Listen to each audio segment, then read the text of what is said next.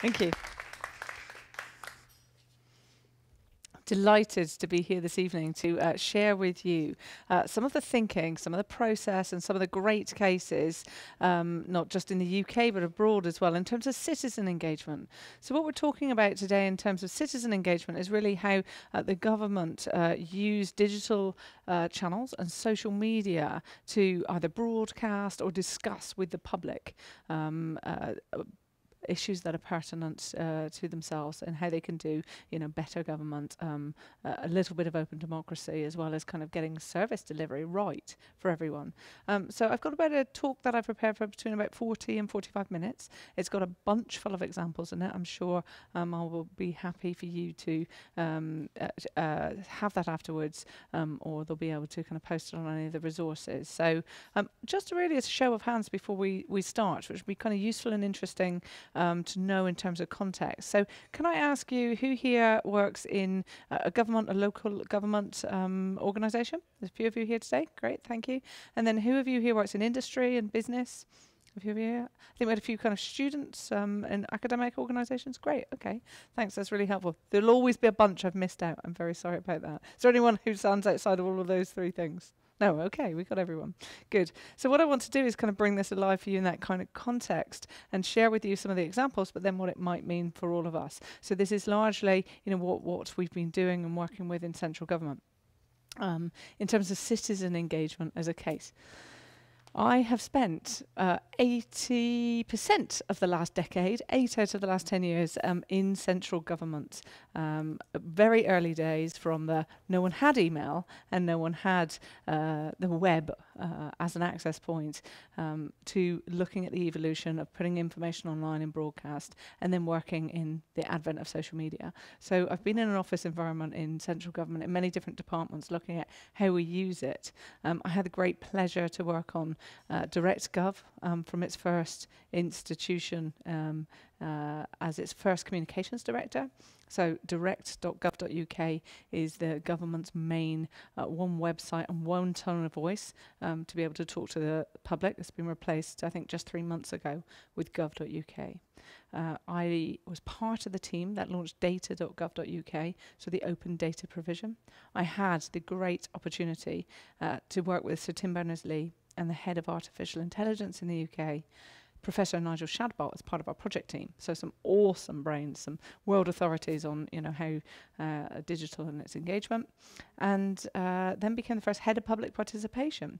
Government thought the term social media might just go away when we first looked at it. So we're conscious not to put ourselves in a box and just call it social media. We call it public participation because we foresaw it as wider than just social media itself. So public participation covered ways in which we can do open consultation and co-collaboration of policy making. So that's some of the examples I want to share with you today. I'm going to share with you a little bit in terms of strategy and governance and setting it up, and then the 7 levels of digital engagement, and then examples for each of those and what they meant in terms of case studies. And that's what we're going to go through.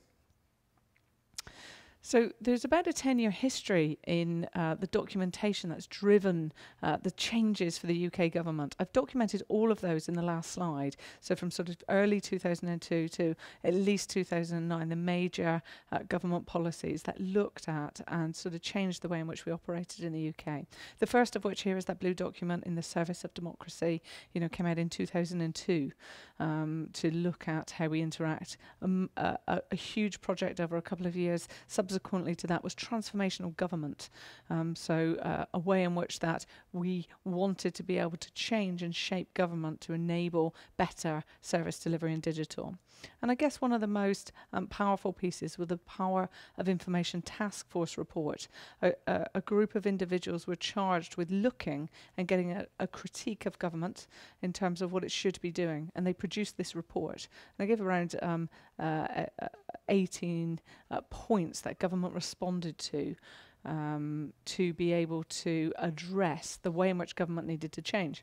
That document and the government's response formed the team that I came to work in, it created the advent of the first digital engagement director in government, who I worked with.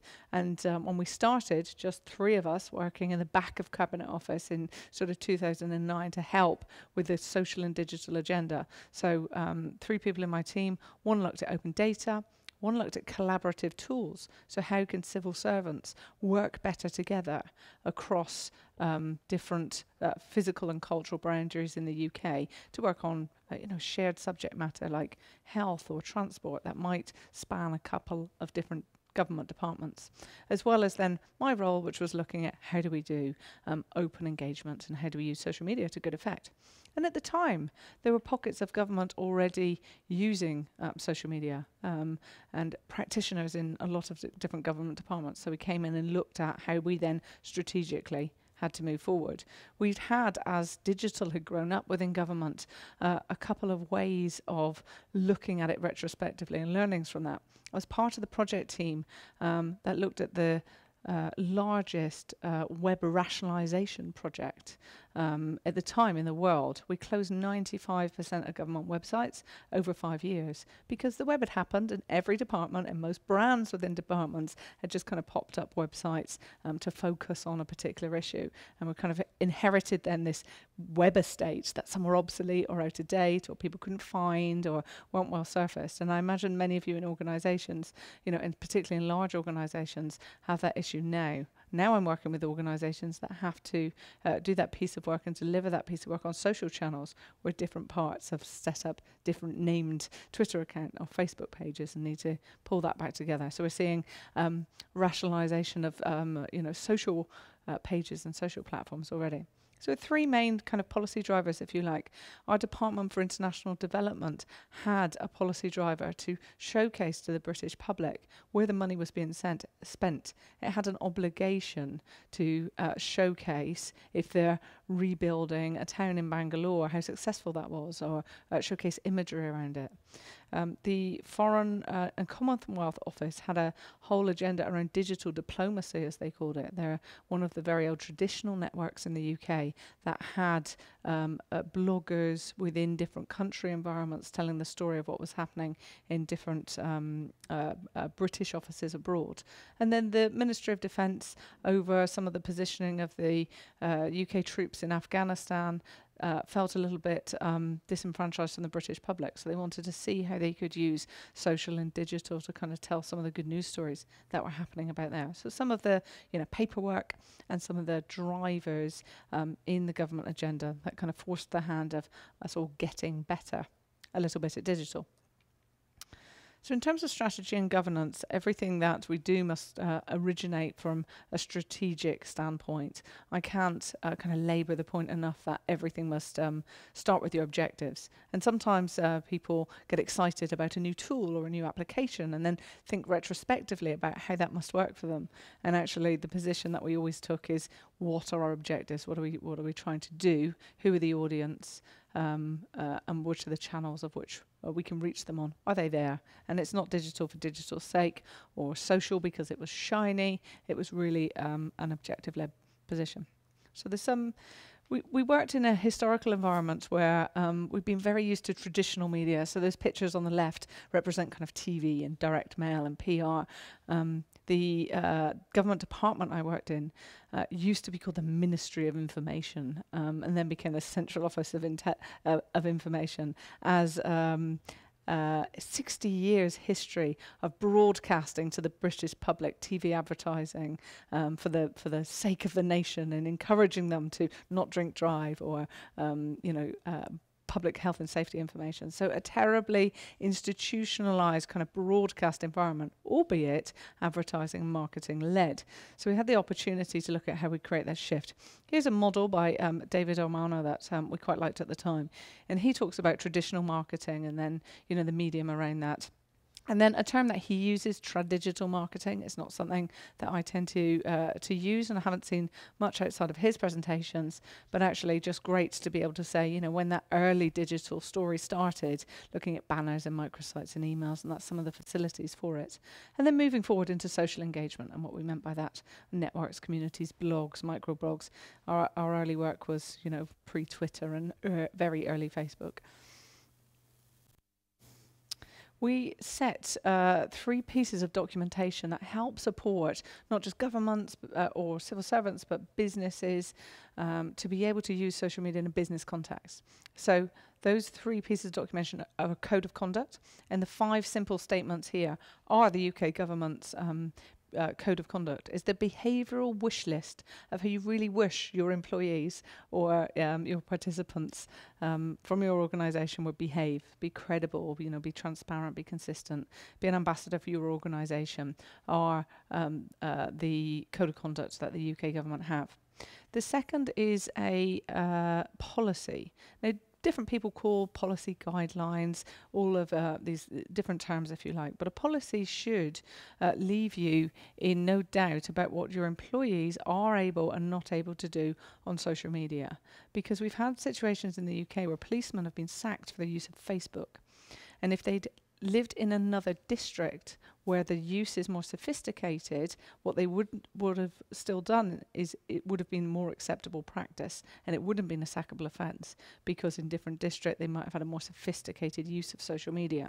So our employees and people who work with us sometimes see a policy as a restriction, where actually it should be to protect your brand as much as your employees. If you've got really clear guidance, your employees know what they can and can't do and are more likely to encourage to put messages out on social spaces. People need to know that during work hours, can they use their own laptop for personal email, for personal Facebook or social media? Can they use their work laptop out of hours? What are they allowed to download in speeds? These are all quite granular things that will help enable people to know what they can and cannot do. And then the third piece is guidance.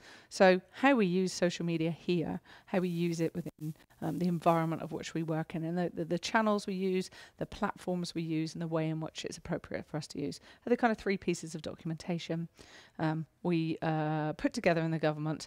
And the result was it was a tome. It was a great big directory. So you needed to break it up and make it palatable. So we had some smaller guides produced for what does it mean for press officers, what does it mean for internal communications, what does it mean for the marketing team, so that people could get used to it and not having to look through a very stiff, large directory. So there's some sort of documentation that helps people. But actually, even before you start, it's a great idea to always consider what might go wrong. This is kind of the prenup of social media. It's looking at the rebuttal process, or the crisis management process, or the what do you do when someone says something you don't like on social media. It's good to have that in advance. So this model that I've shared with you is actually the American Air Force, and it came out before we started using social media. And in the UK government, we adopted it in almost every government department. And now I work with agencies, media agencies, digital agencies in the UK, and a lot of them use this model. Even the social media agencies evolved from this base. So I thought it'd be good to share you the origination. So it talks about the fact that somebody has said something about you online. Is it positive or negative? Is it negative? They put it into one of 4 categories. Now use this as a platform to develop your own, should it be useful for you. But is it the result of a bad customer experience? Is it wrong what they're saying and you need to redirect them or signpost them? Is it because they're doing it as a satire or a joke? Now, there are 3 very different responses that you would do to you know, that potential engagement or what someone said about you online. So all this is, more than anything, is a process that might be useful for you to develop your own processes. But it's the kind of base that most agencies take things from. Crisis communication, particularly in social, hadn't raised its head as much as in the last 2 years. We've seen the Horizon oil spill crisis. We've seen the pressure that Greenpeace have put on certain brands of confectionery, and the noise they've made on social spaces about campaigning against them. And you know, some of the things that BP were held up for in the Horizon oil spill crisis in the Gulf was about different people saying different messages to the press. So the first rule of kind of crisis communications is get your facts straight. Get your facts straight. Organise who in your business is going to be, talking to the media well before it happens. Tell people what's happening. Take responsibility where it's due. This doesn't mean necessarily claim a responsibility. So you don't have to say, it's my fault, I'm sorry. You have to say, take responsibility, say then we're looking into it and we'll give you the appropriate information. Tell people what you're going to do and do sort of some clear principles that we put into place. So have a process for it. And then we coined sort of 7 levels of engagement, which is kind of the meat of the presentation today that I'm going to take you through in terms of what we did under each of those headings, if you like. The first thing we did is kind of establish a way in which we could communicate in what we called a walled garden. We needed a safe online space that people in central government could communicate with people in local government about what they were doing in terms of digital engagement. We didn't want the press or the public to have a look at that. It's not that it wasn't open and transparent, but while you're evolving your thinking with your peers, you need to be able to discuss that in a working environment that's closed. So we started a group on communities of practice for local government that was already started. It quickly had traction. It had 500, digital practitioners in central and local government as part of that group, posting which events they thought were worth their money going to, where they learned things that were pertinent to their role, who had a particular strategy, what strategies they borrowed from other organisations, just that kind of working environment to be able to help inform their thinking in a safe space. And we evolved those 7 levels of engagement. So I'm going to take you through those just now, after a short swig of water. So the first one, disseminating. So this is from early. So you'll be doing a lot of these good things already. One of the first things I wanted to be able to show you, who's interested here in kind of infographics? People share kind of data visualizations. You've got the opportunity when things are designed really well in one page to be able to take meaningful insight and meaningful content from them. They're really useful if you want to get your information out to journalists or to other stakeholders, to be able to produce a nice picture with text and graphics that explain. So not many times in an infographic do you see the before. So I've got the before and after to share with you. So this is the before. This is the public expenditure analysis from 2009. You can't compare it, can you?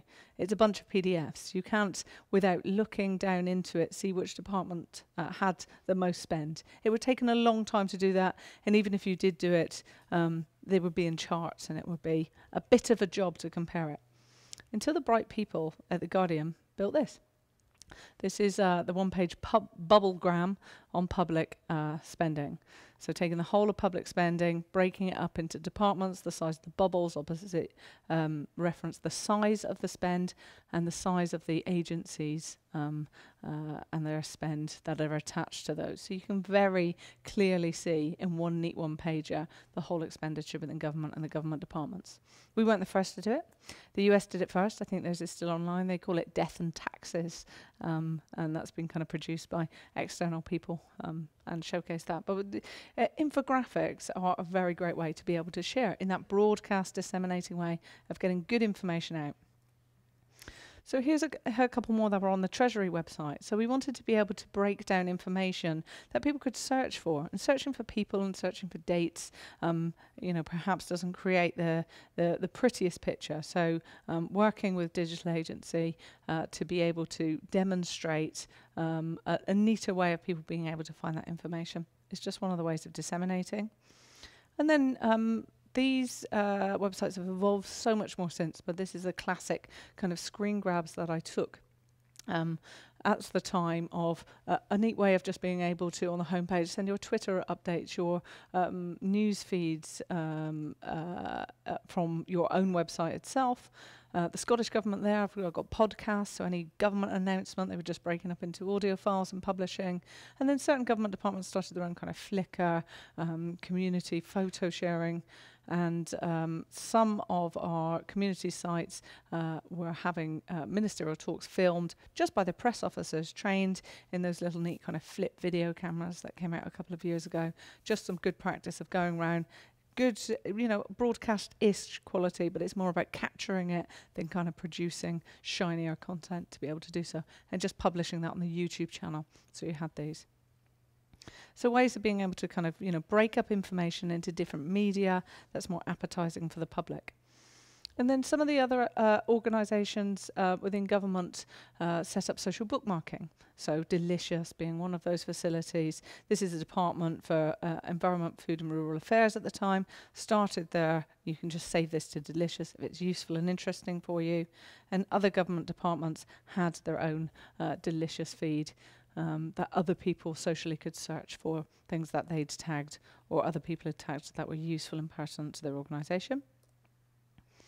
And then some of our earlier adopters, I guess, kind of the first government departments that wanted to use social media, who had some great content from it. Here you'll see DFID in the Foreign Office are kind of the two of the leaders in government of producing information, starting, Twitter feeds and Facebook feeds. We had an issue in the UK government where the Foreign Office were using Twitter just to post which countries were safe to go to or not. It's a very useful resource in the UK. It gives immediate and updated status of if you're travelling, what's the country status in terms of, alerts and safety for tourists. And it's a very traditional service that they just decided to use Twitter, that we know social should be open and engaging. And they used it just for broadcast for that to start with, which was absolutely ideal.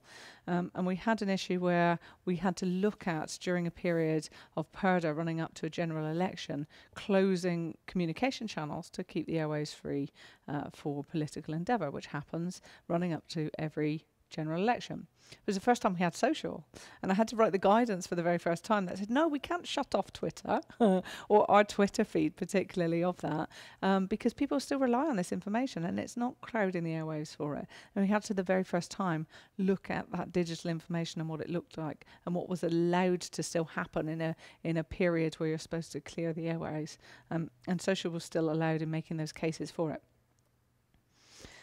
So then looking at kind of monitoring and insight, and some of the tools we use are still available today. They're still free. So iGoogle, is anyone here an iGoogle user? Yeah, some of you. So I think they're getting rid of it in November 2013, which I'm gutted about. It's a very useful tool of being able to put into the blank space that sits around your Google search bar any other things that might be interesting for you. This is the Ministry of Justice press office monitoring iGoogle page from a couple of years ago. They decided to use one Gmail account. People be able to, press officers, to put the feeds in that are useful for them. And you can see on the right-hand box, starred content. So all the press officers are looking at it, favoriting the content that's most pertinent to them that day, and you've got self-filtering of your peer community in that space. A couple of other organisations within government looked at that. So this is DCSF, the Children's Schools and Families Department. They used a coloured and branded Net Vibes feed, netvibes.com. Again, a great service that does automated aggregated filtering. Department for Work and Pensions had a much more heavyweight solution. They used a product called Moreover, and it actually looked at the content as well as the political or ministerial agenda, and you could sort it by blogs, videos, microblogs, wikis, and really drill down into the content. So, a range of solutions. Cabinet Office, we built our own. This was about 3 days of a developer time to be able to put a neat dashboard together to filter. But I guess my favourite example in all of this is what we did in COI. We built this again as a tailored NetVibes feed. 3 years ago, social media monitoring hadn't grown up like it has now. But more than anything, the reason that this was implemented because of what we were measured during swine flu. I worked within the UK government when swine flu happened. We set up netvibes.com. Swine flu, we kept it open to the public so they could see what we were monitoring if they so wanted to. But we looked very hard at the search terms. So the government called it National Pandemic Flu Vaccinations, and people were searching and commenting on swine flu jabs. So we had to kind of change the terminology. Only by listening to social media? Did we find out that pregnant women were concerned about the effect of the antiviral injections on their pregnancy? And only by social media did the volume of comments warrant us to change our information immediately on DirectGov, NHS Choices, and the Department of Health website, so that people could get the information that they needed immediately. And it was one of the big leverage cases we had. So if we can take away anything from this, one of the first stages, if you're not involved in a broadcast or engaging fashion for your business or organisation, is listen. Listen and help yourself build those insights that can help drive your strategy. So in the responding and discussing, some of the early executions were quite simple. We allowed people on the website to have their say, and we might have enabled that by forums or blogs, or allowing them to interact on a site. With the advent of DirectGov, we made it much more specific. So you'll see here how to report a crime or antisocial behaviour, and how they can do very specific things in just that one way, first of all, responding mechanism. We executed campaigns on different digital and social channels. As far back as 2007, we gave cameramen in the front line video cameras, so they could take a day in the life of their life. We actually, at the time, it was kind of pre-neat video cameras that were portable, had the rushes sent back, cut, and put onto kind of the early executions of YouTube. As that grew up, we had the opportunity to put a Bebo site up. It was kind of pre-Facebook. We're looking at RAF recruitment. We were looking at servicemen in our Air Force and how they might get more information and driving the recruitment aspects. And Bebo was the place to put that information at the time. We built community on there. We've got people forums on there, open moderation, people asking, that's great, that's interesting, where should I go to sign up? Which is what we were trying to drive to. So we've been doing that historically and breaking it up onto different channels in that endeavour. And then some light discussion in other people's established communities. NetMums and Mumsnet have 500,000 members. And, if you had 500,000 mums meeting in the park and you were an organisation that provided services to them, particularly as the government, you want to be part of that conversation. So traditionally, we always ran Prime Minister's web chats. Any policy that came out in terms of affecting benefits or affecting work or affecting the way in which the government supported them, we got people's opinions on that site to feed into the policy making. So on different sites outside of government, here's another one that BBC run for disabled people. We'll always make sure that disabled people consultations were run in conjunction with kind of key stakeholders. And then some sort of, going through, still discussing and responding. Here's a kind of neat application that still exists on Lewisham websites, the City Council. They enable you, if you have a pothole, a hole in your road that annoys you, you can take your smartphone out, take a photo, and it gets uploaded and GPS tagged to where it is onto the map. And the council can look at that map, fill in your pothole that you have on your tag, and you can revisit the website. Or actually, you'll see it because it's the one that annoys you outside your front door. So just that light two-way discussing and responding. And then a more recent endeavour, so Red Tape Challenge. We recognise in central government that there's a lot of administration for small businesses. And actually, how can we get rid of that? Or how can we make it more palatable? Or what can we need to do, and what are the issues? So the Red Tape Challenge is how can we cut administration for small businesses to encourage entrepreneurship in the UK. Number 10 historically have the site of the most engagement. People who can't find what they're looking for will head there as a lion site to go out to other organisations. So they have a kind of acronym for all of their social channels, which is Steffi LPST. The other site, Twitter, email, Facebook, Foursquare, Flickr, YouTube, LinkedIn, Pinterest, Storify, and Tripline are the social channels that they use to be able to kind of engage with the public in terms of the messages they're using. And here's some of them here. So moving on to a more consultative fashion, up the kind of deeper level of engagement, if you like. We have e-petitions in the UK. It's been a traditional way in which the British public can start any petition they want online on this space, and number 10 has sight of it. So anyone can put a petition up. If it has 100,000 signatures, it gets debated in Parliament. We had an issue where we have a very loud and sometimes obnoxious motor journalist called Jeremy Clarkson. He's incredibly popular with motorsport enthusiasts. There was an e-petition started, Jeremy Clarkson for Prime Minister. And it got quite a weight of votes, but didn't quite get enough of 100,000 to be debated in Parliament at the time. So it shows you anyone can put anything together for that.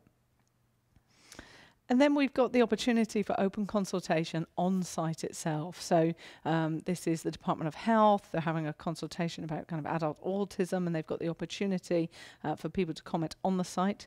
The second example is Mumsnet. So one of the larger communities serving parents and particularly mothers. So if there's a government consultation, they encourage people to go to the right place to sign up or actually hold parts of the consultation on there. But actually, one of the greater evolutions is using, we used a product called Commentariat at the time. It works on a similar basis to WordPress, where you can, as a blogging platform, comment on all different parts of it. So consultation documents used to be PDFs, they used to be downloaded, they were kind of weighty tomes. This time, we had the opportunity to use new tools to break up each paragraph. So not only could people put their comments, but they could see everyone else's comments related just to that paragraph, so that you've got a really flexible way of being able to comment and view a consultation. We set up a Twitter account and we tried to engage with the community to help put it further out to encourage different people. And we also set up a whole system of feedback just on the system itself. The reason that we did this is we're trying to get people to understand the issues that we had in the cost, quality and usage of government websites. So what we were charged with doing as a team is working out a new system. So one department might measure their website on visits, another unique users, another on hits, another on dwell time. And we couldn't compare, you know, how much they cost with how many visits they had and was it working for the public. So we decided to implement a new system. And to enable us to do that, we knew that whatever system we decided within the, you know, walls of Whitehall, there'd be people who said, I wish you'd asked us. Or people who said, I'm not sure that I think you've got the best method of doing that. So we wanted to break this up, not just as a, isn't it great to get open policy consultation? We wanted to grow a community of engaged individuals who could actually, through their own experience and knowledge, share with us actually real feedback that was important in terms of their skills transference to us. We didn't have all the answers. So that's the way in which that we broke it up. We also used a system called User Voice. If you've used any open surveys like SurveyMonkey or something similar, User Voice allows you to have a set of questions that people can comment, vote or rate. But they can also rate their answers up and down. So more popular answers get different rating, but they can also insert their own questions and rate those up and down. And we use User Voice for this. So these are the kind of mechanisms we got to get to the policy evolution. When we had the first digital engagement director in central government, someone started a user voice survey saying, what should he do? And we didn't know how it would turn out. You know, we had to kind of watch and just see what the public would say within this survey. So most people came back with practical solutions. But there's a group of people from Stoke-on-Trent that considered that perhaps we were being too London-centric, basing them there. So got enough people to vote. He should move to Stoke-on-Trent for the top score by galvanising their community. And actually, you know, obviously he couldn't because of his role, but when he did his first 100 days address, he went to Stoke-on-Trent to kind of present there as that kind of, you know, acknowledging what they had done, which was a nice touch. So you have the opportunity, whether you work within government or whether you work within projects, whether you work as a student or whether you work within business, to actually kind of open up and get public opinion, being your stakeholders for projects or whether it be your public in terms of consultation. In 2010, I was approached on Twitter by a guy who went under the Twitter URL as Employee Kyle. I said, Tiffany, if you're feeling civic-minded, please would you mind retweeting this? So I looked at it. It was a WordPress site, very much similar to this, where he said he was one of the 17,000 students in the UK not able to get a job straight from university. So he set up a WordPress site that said, the challenge for you employers to bid for my services for 2 months, and said, this is my skill set, and basically promoted it as a competition for employers and just turned the model on its head. The Guardian picked it up and did a podcast. It got reported in 480 different pieces of content online. It got picked up in 12 countries.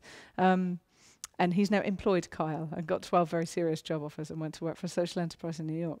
But the reason I wanted to share that story in the context of this is I'm telling these stories in civic engagement, which might not be what all of us do within this room, but there are ways of using these tools for our own engagement in those purposes, and they're free and easy enough to learn how to use.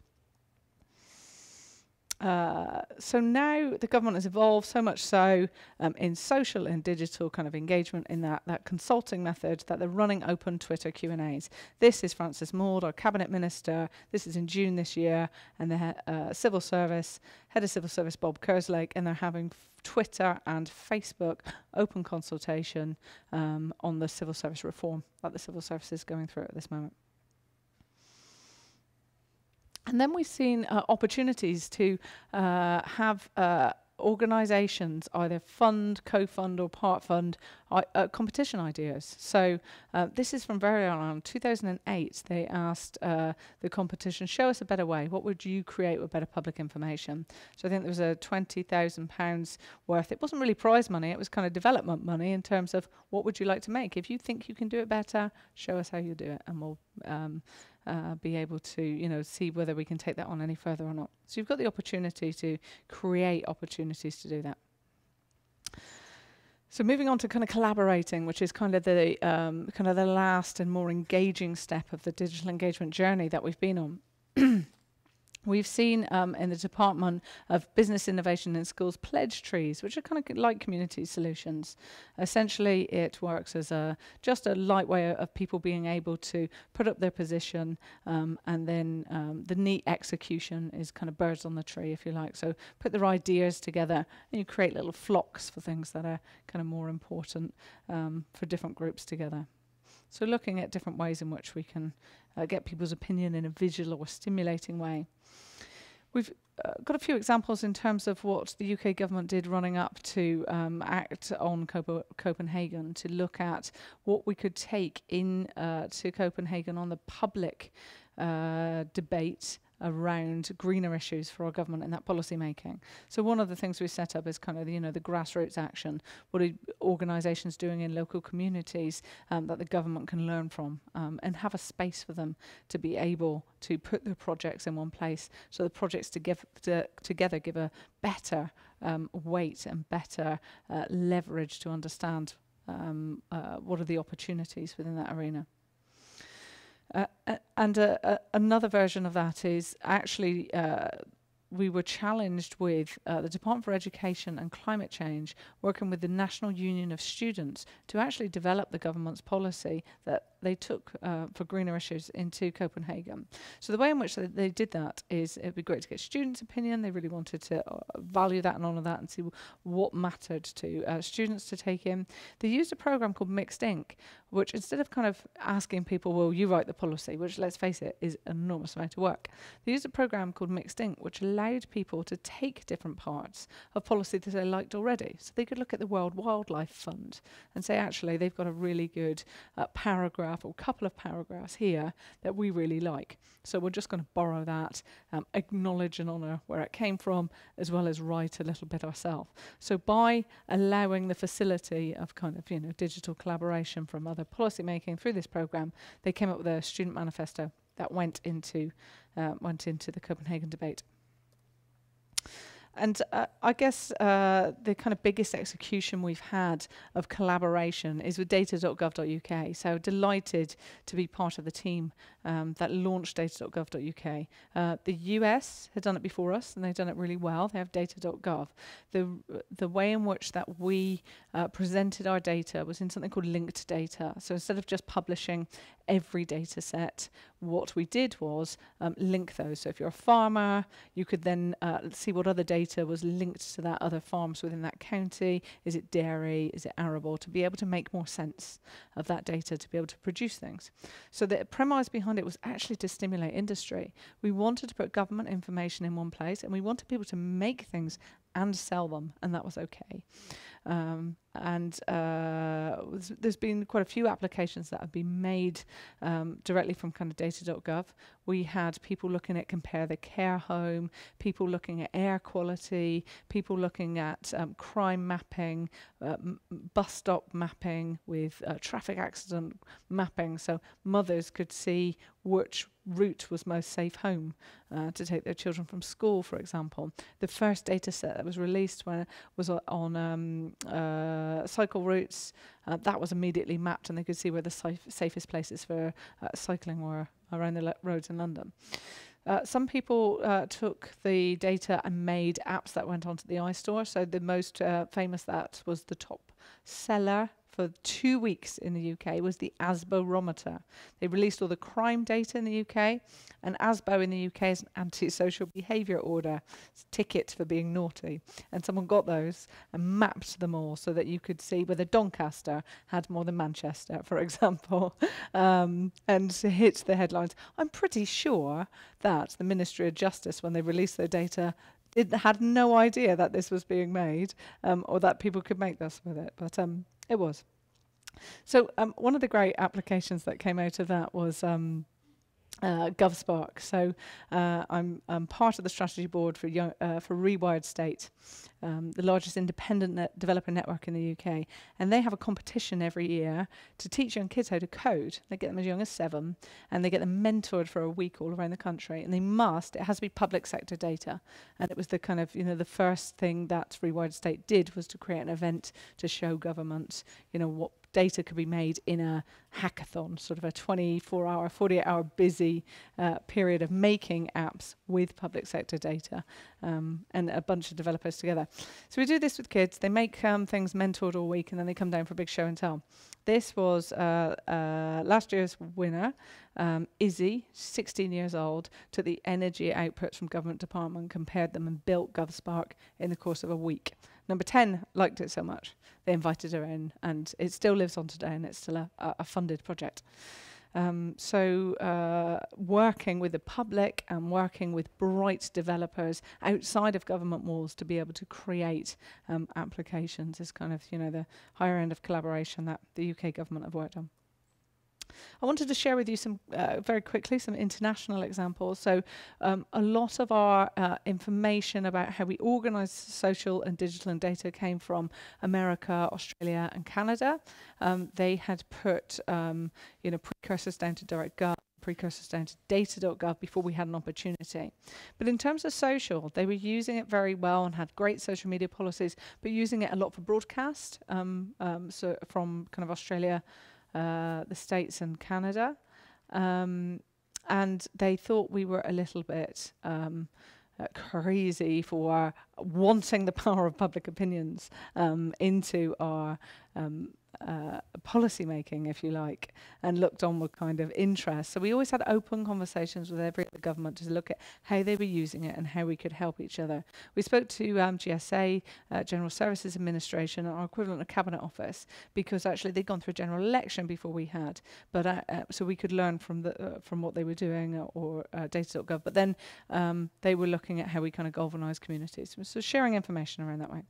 So I wanted to share a couple of examples closer to home for you about how other governments are using social and digital in that. So France literally just this month or last month launched France Diplomatie, which is a way in which that you can engage with government services and policy making in France. So they already have, as you can see, kind of Flickr, Twitter and YouTube as channels that they engage with, but they've just launched this resource literally in the last 2 months, so that you can engage with public. I'd be quite interested to see how this develops. I think so. Everyone's looking at its growth.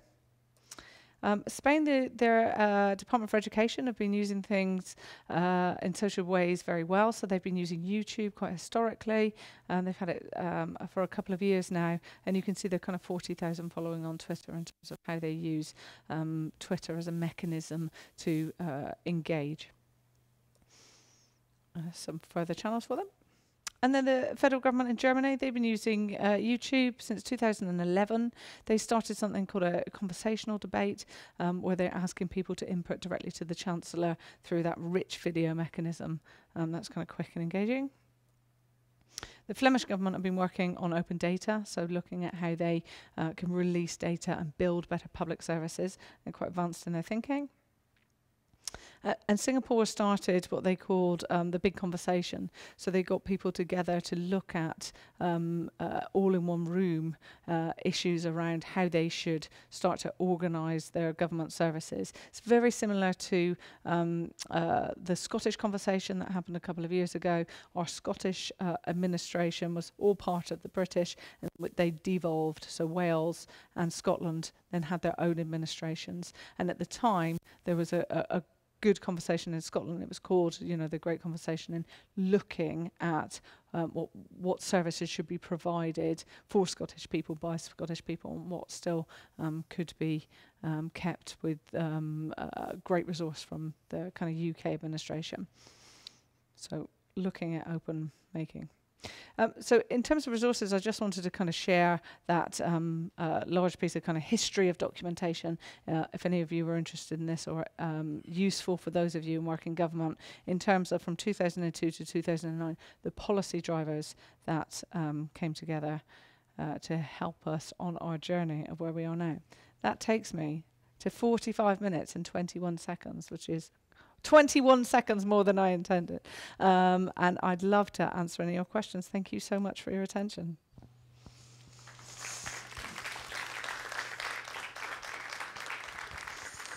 Fabulous. Thank you so much. I was just going to ask the first question, but if you would, in collecting your own thoughts, make some obvious and physical symbol so I know who needs the microphone, so that we can ensure that it also gets recorded. Thank you very much. Tiffany, fabulous. Thanks so very much. One question that is often asked of people very committed to enhancing participation through digital means is whether the means are in fact sufficiently equitably distributed as to ensure that there's equal access at the same time. I wonder if you might sort of speak to that question while I look for other people to follow up. That's okay. Thank yes, you. perfectly well. And that could be 45 minutes and answer itself, because it is a big issue. Again, the largest statistics we were talking about this morning, sort of 10% of people are all for it, and 10% of people are kind of against it, and 80% of people generally don't mind. And how do we make sure that everything that we're doing isn't just by the people who are strong polarized advocates or detractors from what we're trying to do? And that works in business as well as much as it does in citizen engagement. And I had the great pleasure to work within government before digital. So there were some great practices that worked as well offline as they do online. So I helped run the national pensions debate. We changed the way pensions are delivered in the UK government. But we did that by taking ministers, going to cities, getting groups of 50 people together in a town hall and actually debating what are the 4 or 5 choices that independent reports have shown us what's most palatable, and that changed policy making. So there's always been a historic good grounding in the UK of consultation, and we had to ensure that when things went digital and when things went online, we're not just preaching to the converted in that regard. It's very easy to put things out digitally and get public opinion and feedback, but you must meter that. And a part of that work is offline work. Part of that is ensuring that you're reaching out to people in the right spaces that they go to, whether that's on or offline, to get that opinion in. So it is as much about engaging with people to give them the opportunity to have seen and heard, not just by digital means, but offline means, in terms of the promotion and the availability of that consultation. It's something we've got to clearly address. Anyone wish to follow up? Thanks. Thanks for your talk. I have a question about how do you, well, it's obviously developed the digital participation during past years, but what is the main trend you see, sort of how it's going to develop, like like policy making, like user-driven policy making? Like what it like is there anything you see in like in the near future as a sort of a direction it develops? Um, Thanks. I get asked this question a lot, kind of what's next, if you like. If I knew the answer to that wholeheartedly, I'd probably be in Hawaii. But there are some things that we have seen that kind of help our opinion making. You've picked a particular subject, which I'll answer if that's okay, which is in open policy making. So with the advent of social media, you know, I think fundamentally social media has changed the way in which we communicate. You know, there is an expectation now that your organisations are listening to what people are saying on social.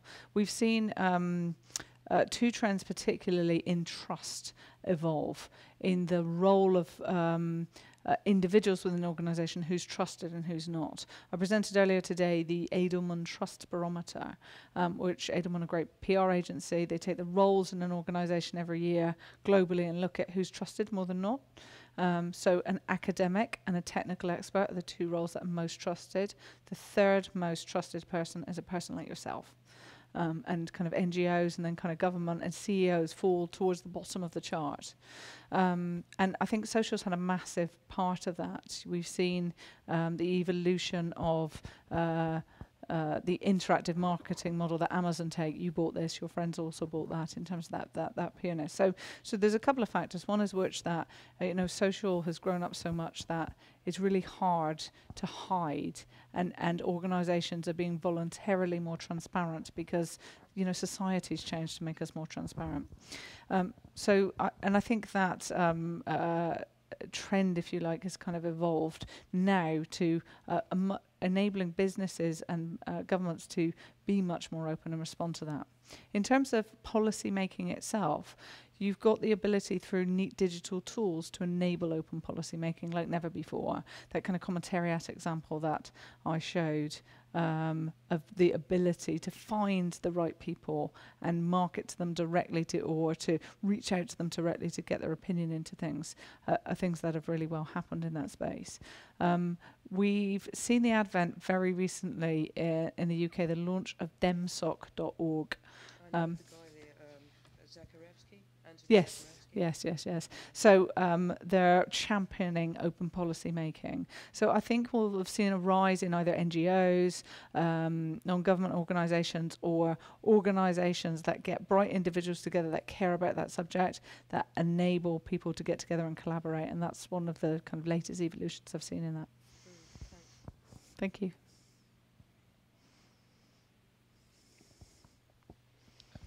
Hi there. Hi, thanks for your talk. I was wondering, you mentioned early that starting from objectives is key. Is that generally done? And how?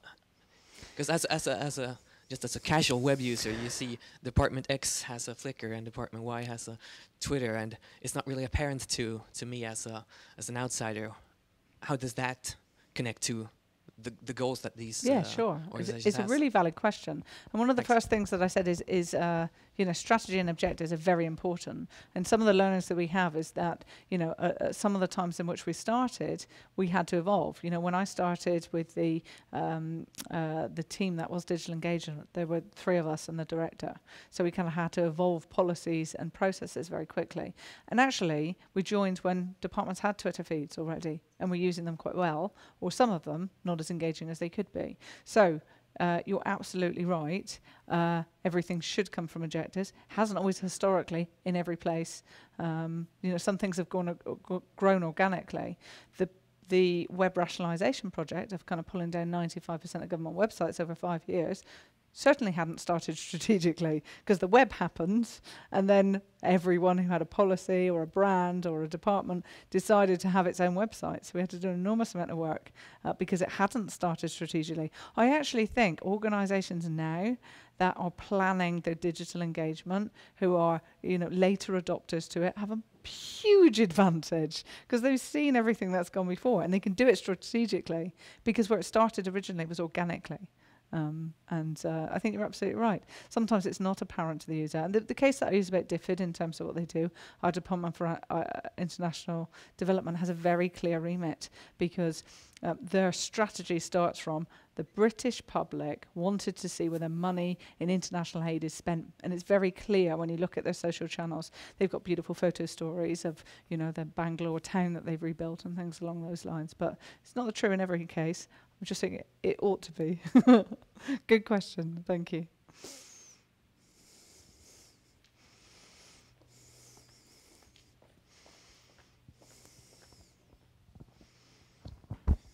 Thank you very much. A pretty basic question. Companies who allow people to comment can easily censor and take away unpleasant comments and so on. But when you're a public authority, the situation is perhaps a bit different. You have to let people sort of get their voice heard, but at the same time the balance of not offensive and all that. How do you deal with that? Sure. So it's about managing people's expectations when they come to the point of contact and the point that they want to leave comments. So I think now, going back to your earlier point that it's okay for companies to delete them but not so for public sector, I don't necessarily wholeheartedly agree with. I think lots of organisations now, as much as government, get criticised for deleting comments and showing things only in the fresh light, and it's considered in social media particularly incredibly bad practice to delete comments that just don't put the company in a great light, because it's kind of filtering that open information. It's okay to have a policy to say, if you swear on here, this isn't the forum for that, we will delete your comments. But it's about managing people's expectations when they land on the site itself. If you allow open comments, or at least even moderated comments, it's fair to say to the public what you will support and what you won't support at the point they leave their comments.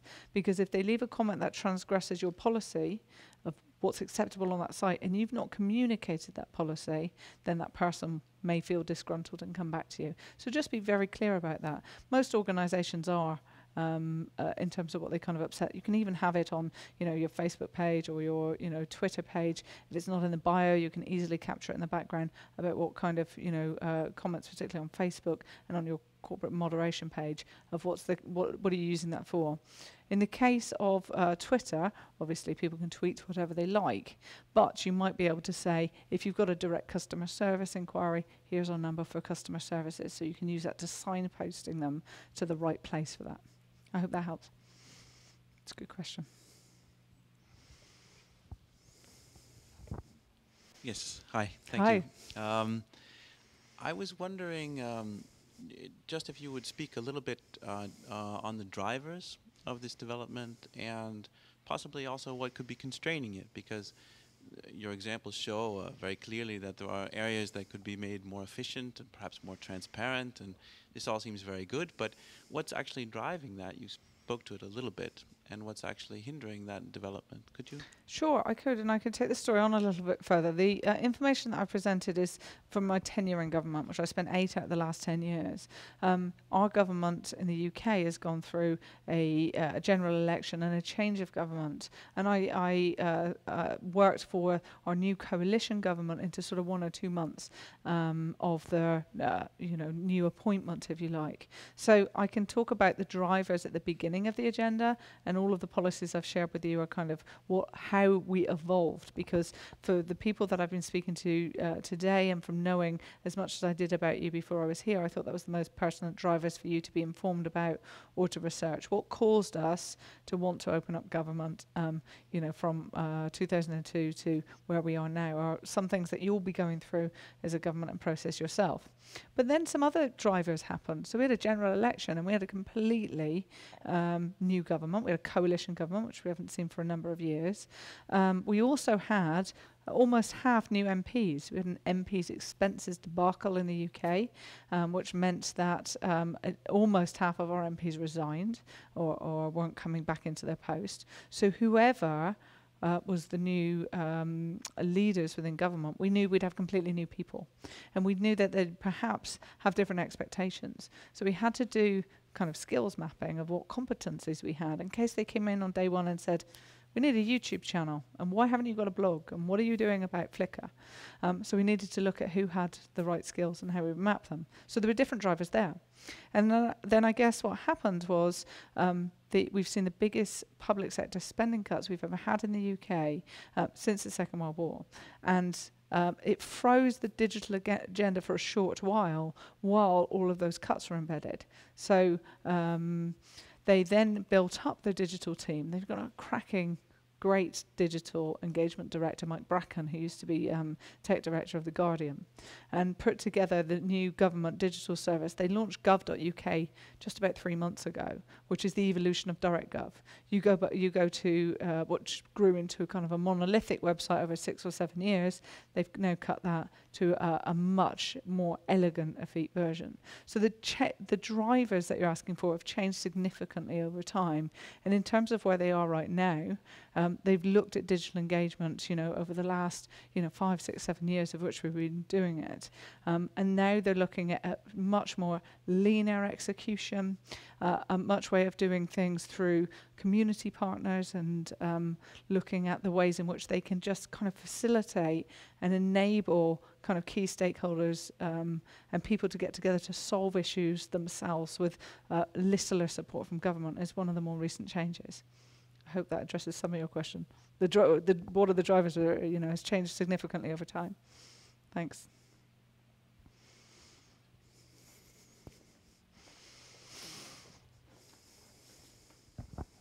Hi, I'm Annika, and I work in transmedia, and one of the things we see is often our users do not do what we expect them to do. Yeah. And one thing I'm thinking about here, which is great to give the citizen idea that their voice matters, but then in one end we all have very politically diverse opinions and about what we think should do, so you can't satisfy all of them. Yes. Are there risk of a backlash when you give them this impression that you have a say, but then they don't get what they want? So yeah.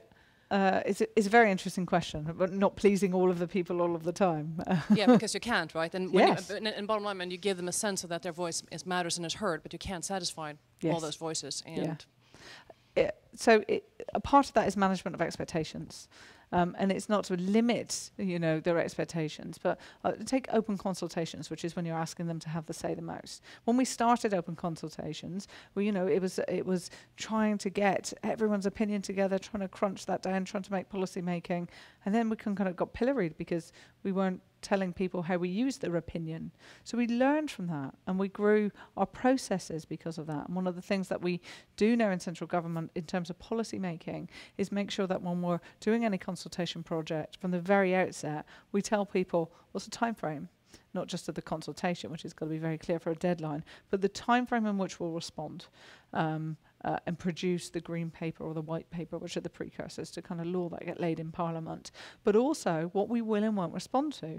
So we sometimes say overtly, we are not going to respond to every individual inquiry, but we will précis or summary the process that we went through or the opinions. Now in the case of, which was quite unusual I think, the case of the MP's expenses, we made a commitment to publish every single response, and we did. So one way of getting around that, so people saying, did they read my opinion, did they take it into account, was to basically unpersonalise it so that people didn't know, the public looking at the information, who had sent that query.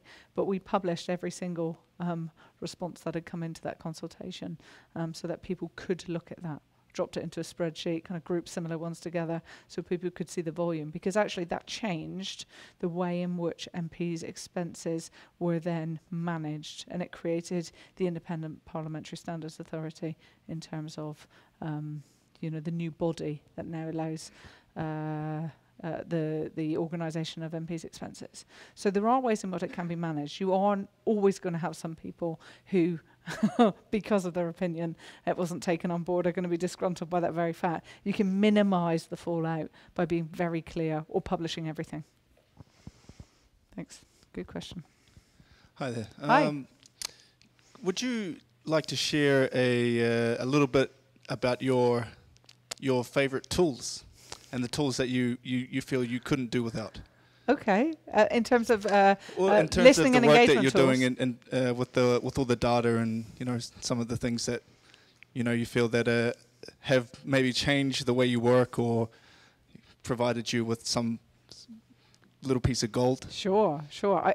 I could do an entire day on this, and sometimes have, though. Tools. When we started, tools weren't that sophisticated, especially the monitoring media. So there's a payoff. There's a payoff between free tools, very easy to use, give you unfiltered information that isn't very useful, to go to medium tools in terms of medium size of pay for them, a little bit more filtered to the information you're looking for, to kind of the real heavyweights in terms of very expensive tools, very hard to set up. You need coaching and training. You have to go through that kind of curve of learning, massively useful, and ways in which that they can save you time over time. But they take a lot of learning and configuration, and they're quite sophisticated. Sometimes a sledgehammer to crack a nut. Because you don't need that much. Some of the lighter tools would do. So in the free space, I use iGoogle. I have 3-4 different pages of iGoogle open every day that I switch between. In my backdrop, I've got Wikipedia and Thesaurus, and as well as kind of, the news that comes out of The Guardian within that. My 2 Twitter management tools that I most prefer in the free space are Hootsuite, which enables me to filter Twitter in really meaningful ways. I follow 900 people. I can't listen to what they're all saying. I segment them into clients, people I want to work with, sources of information, friends, so that I can see what is the conversation. And I can also post from that, and I work a couple of different accounts and post from that. There's a new tool that digital strategists in the UK are using that is incredibly useful for Twitter. It's called Social Bro. And it tells you the best time of the day to tweet according to when your audience is actually online, and does some really smart ways of looking at ranking your followers by social influence to get different messages out. So that's the kind of free space. They're quite interesting. I don't really play very much in the medium space because I either use free tools and help clients set up free tools. I use a lot of the heavyweight tools. But in the medium range, you have things like SM2, Meltwater Buzz, Uberview are all kind of really good tools. If you are selling reports to clients, Uberview is a great way and a pretty way of doing social media data analysis and producing automated reports. We consider the top 3 tools on the market in the UK by popularity in terms of the people that are using them and the sophistication to be Brandwatch, Radian 6 and Sysomos. They're the kind of heavyweight management tools. I have a preference for Sysomos out of all of those 3. It turned out to be 84% accurate in sentiment analysis, which is the top of those 3 tools on the market, and it is a very sophisticated tool. And I could talk to you all day about tools, but that's the range, I think, in kind of the tools that I can't do without. Last night, I was speaking at it's Internet Week Europe, and I was speaking in London, and a tool was demonstrated to us, which I will share with you. It's called Flockler, flockler.com. We created a magazine live by using this publishing tool, Flockler, but is the only tool I've ever seen that automatically publishes it into an iPad-friendly format. So we created a magazine in 5 minutes and then showed the audience. It was for a charity. We were kind of working on social application for them for a live event, and then showed them the magazine that we've created. And it's not one of my tool set yet because I haven't used it enough, but I imagine I'll be using it quite a lot. I think they're great. And very young and just on the market, so an interesting thing. Thank you.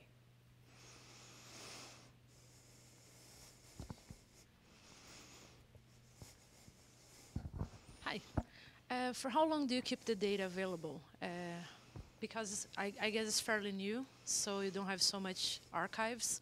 But for how long can people search back into the data that you're collecting, or how far ahead are you planning to keep that data available? Sure. It's a really good question. I don't know the answer to, because I no longer work directly for central government. I sometimes advise them. Before I came here to speak to you, I had a conversation with the head of digital engagement number 10 and said, what's new? What can I tell the people of Malmö about what you guys are up to right now? So I don't know how long they keep the data. But also, because we've gone through a coalition government, they archived a lot of information. The links that I've given you in this presentation will say this has been archived in the national web because it was either a degree of political or outdated. They shelved a lot, but what we did is capture, so kind of make sure that the links were live and capture the journeys, but archived a lot of the content. So I don't know how long they keep it for now, and I don't know what the legal terminology that is. And I imagine it's different for different endeavours. It's not something I know the answer to. Tiffany, if I could sneak in another question. It's Sure. One of So those something that I questions. do know the answer to. It'd be great to Good. end on.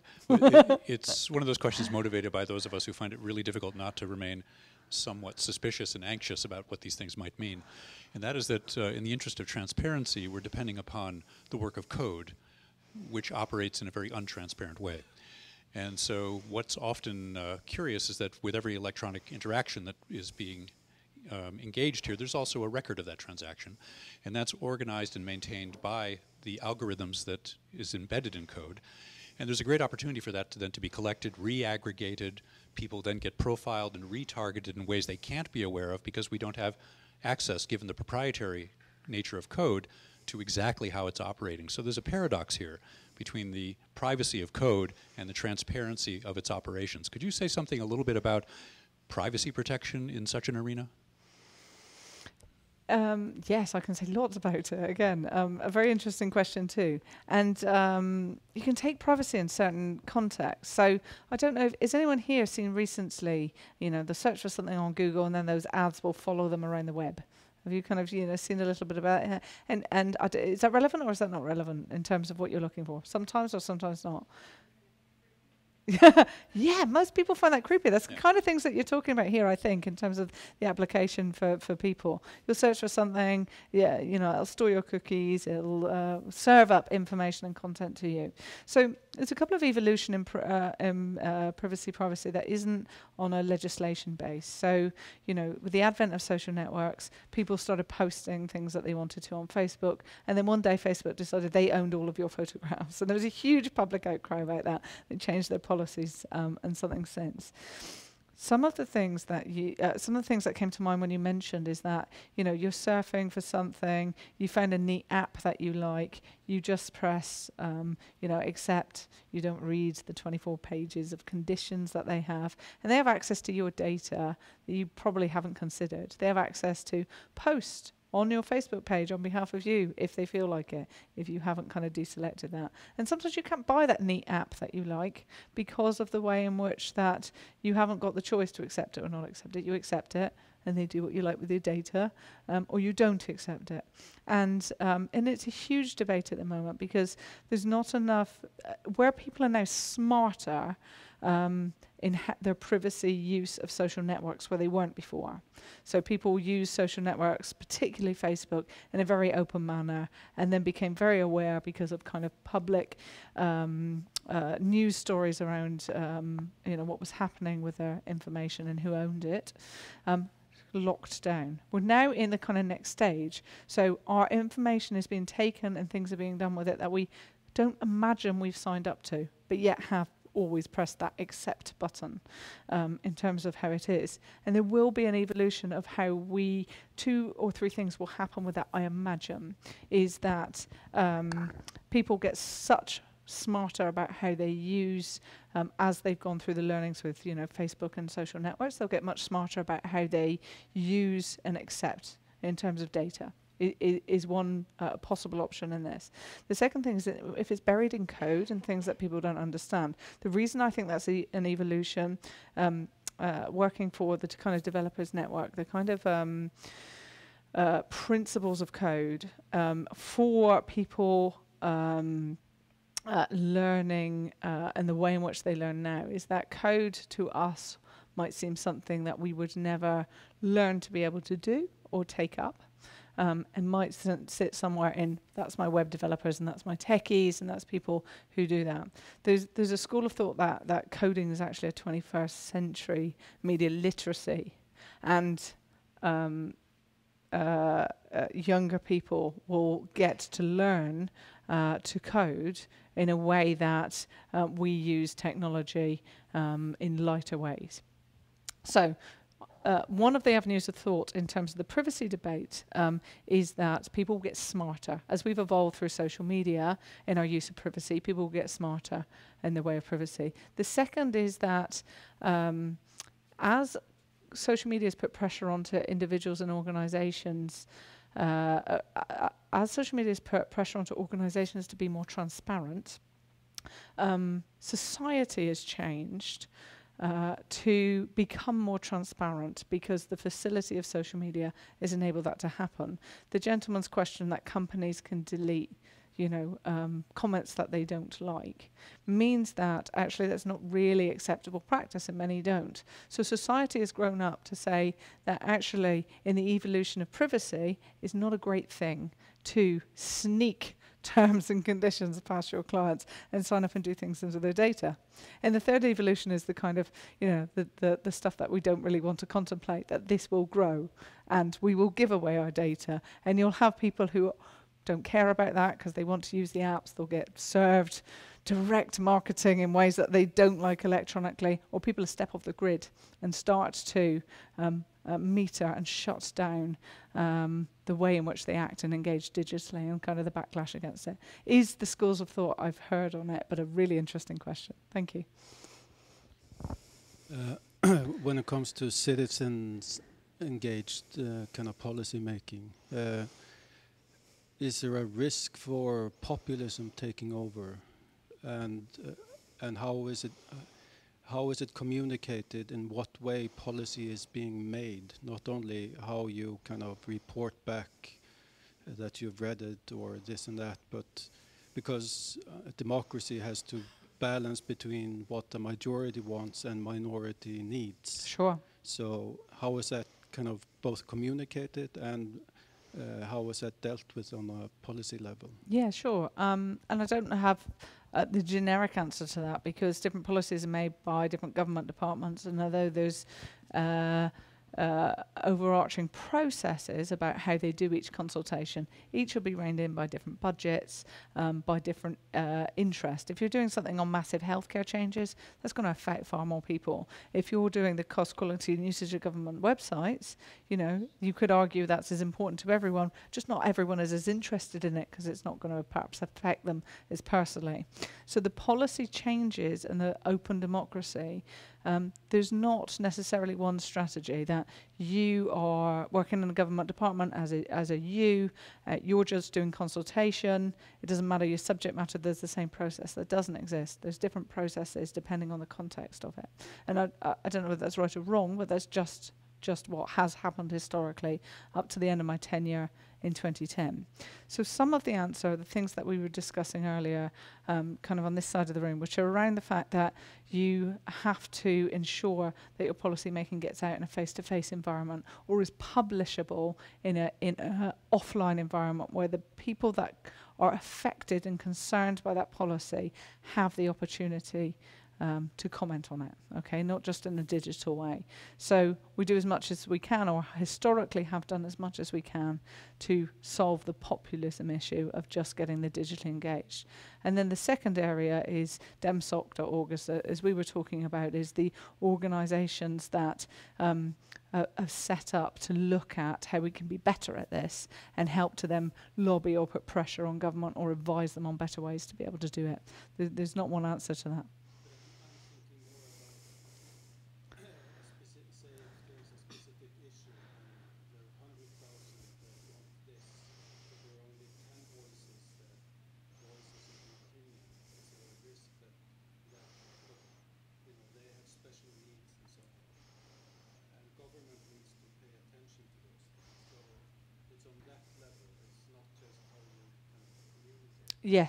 Yes, how you make the policy. Yeah, and the same goes for the weighting. So I've worked within government teams where we've made policies. I've made 3 policies, been part of 3 policy teams that we've made policies that have changed government policy from public opinion. Those three have been the national pensions debate, Dame Carol Black's state of the British health workforce. So it's about when people go on long-term sick, how can you minimise that or encourage getting back into a working environment. And then the third has been the MP's expenses consultation. So I've personally worked on all three, and some of them pre-digital and some of them post-digital in terms of the processes and the systems to not just do the communication piece, but actually, kind of crunching the policy that comes back to that. So if it was 100,000 people responding and 10,000 people with special needs, those special needs voices would be heard because of the way in which the consultation responses are structured to enable them to understand that those people are the ones with the needs to be served. But there's not, like I say, one rule that I can stand here and say, oh, well, that's easy, you do A, B, and C. It's not easy. It's not easy. But it is worked through in a manner that serves the best public interest on this. But it's not always just the opinion of the public. So it's a push and pull. So the government have some objectives to make some changes, which is why they're consulting. And the public have the right to give their opinion. The way in which policy making is then formed, because 100,000 people say something and 10 people say something, they don't necessarily ensure that all of those are taken in. They have to meet what the government want and what the public want halfway to make that new policy happen in that regard. And I think it's worth, stating that obviously. Thank you. Okay, thank you first for your impressive speech. I don't know if my question is really pertinent to this topic, because we are living actually in a digital gap. Because what we're talking about are all happening in the liberal democracy. But for people living in China, for example, or YouTube, Twitter, and all those kind of social networks was actually blocked. And recently, in this week, all the Google services was blocked because we are in a once in a decade political power transition. So the thing in China is that people want to get involved in the citizen engagement, but the government is always trying to keep you at distance. So from your perspective, under these circumstances, what we can do? So that's my question. Is a very interesting question that, again, I don't have all the answers to, because I've been working in an environment that we're very lucky that we've got the opportunity to engage with the public and have the public engage with us. My most recent experience in terms of government that are going through change, or those channels aren't open and able to them, in 2011 I spoke to the Serbian government. I work a little bit with the Australian government, the Flemish government. I work with went to speak at and with the Serbian government. So they'd just gone through a period of change where they were looking at that civic engagement's all very well, please come and tell us about it. But the questions that I got back were very similar to the question you're asking me. Very well, Tiffany, we're not allowed to do it in this country.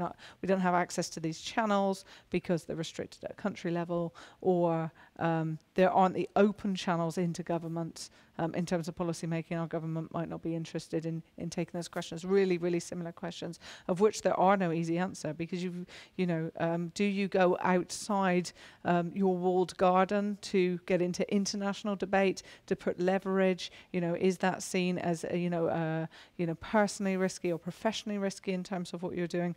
I know that there's some great facilities in China, like Sina Web, which a fantastic Twitter and microblogging service that you're not able to have Twitter and Facebook, but you have that as a facility. So you do have some social platforms and social networks of ways in which you communicate. In terms of how you then communicate an open policy and open democracy with your country is another issue that I don't understand enough about China to give you a kind of full and open response. So it's a very interesting question, and something I'm not going to be able to resolve here for you today. Thanks. We have sadly only time for one more question, but just so you know that it needn't be the end, Tiffany, despite being rigorously overworked all day, has kindly allowed herself to be available for some lingering and perhaps more personal points of discussion afterwards. So don't let this be the close, but perhaps the last public opportunity for a question. One last question? Anyone? Can I say I'm delighted by these questions. Not only are they intelligently thought through, but there's nothing worse than kind of saying, this is what we've done with no questions at all. But really interesting things, and it made me think more about some of the work that I've done. So thank you.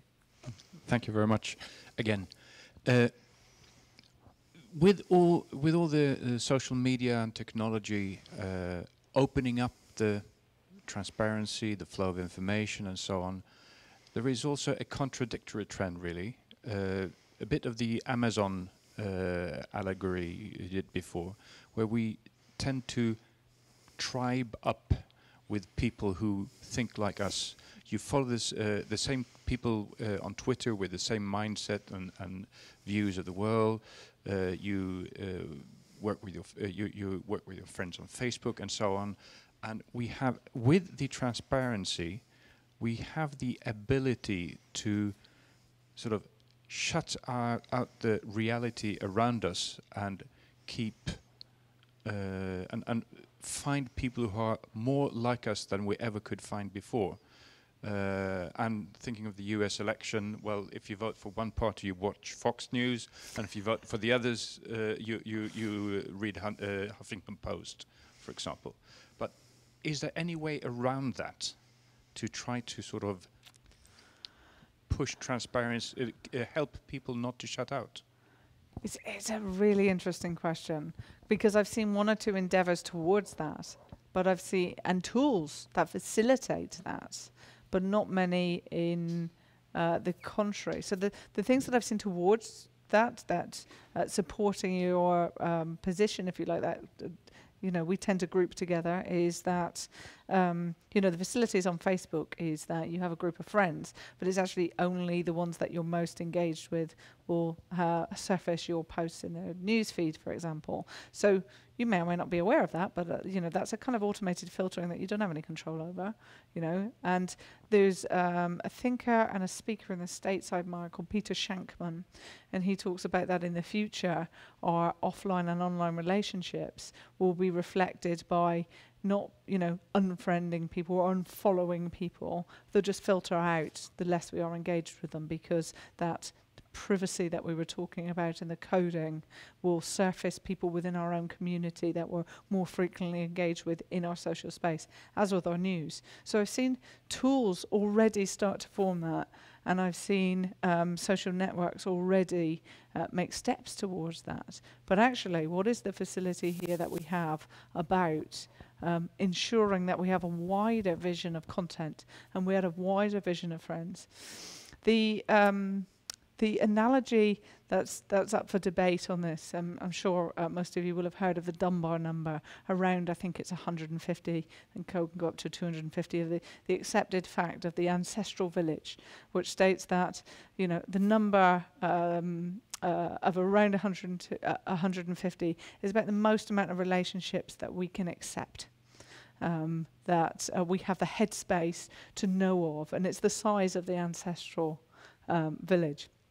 And the debate is, with the way we've grown up, with the way that we work around the world, with the way that we go to university with someone and we might go and live in another town, has social media enabled the connections between people to happen because we're spread all over the world? Has social media enabled that, or did we create social media to keep our ancestral village number of 150, even though they might be in Australia? So to answer your question, which I'm not sure I'm able to, we still have the average number of connections on Facebook is still around 150, and people have more or less. So is it the fact that we are not tailoring and filtering the people we engage with? It's just that we connect with them in social spaces because the way that the world has moved and changed means that they're not physically located as near to us to be able to see face to face. So there's an argument that your proposition isn't perhaps true. Is one kind of case in argument that we still have 150 people. We had 150 people 2,000 years ago, and we've still got 150 people now. It's just that they're friends on Facebook because we can't see them as easily because they're in another country. I don't yet know of any tools that are in development that kind of break the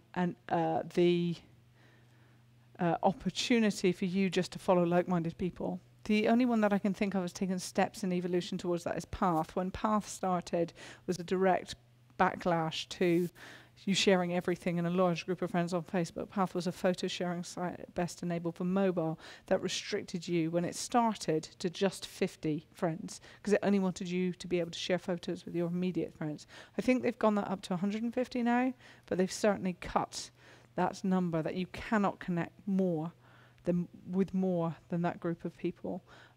It's the only tool that I've seen across that has made steps towards, I think, your proposition. But I think I'm going to go away and look at that. What an interesting concept. Thank you very much.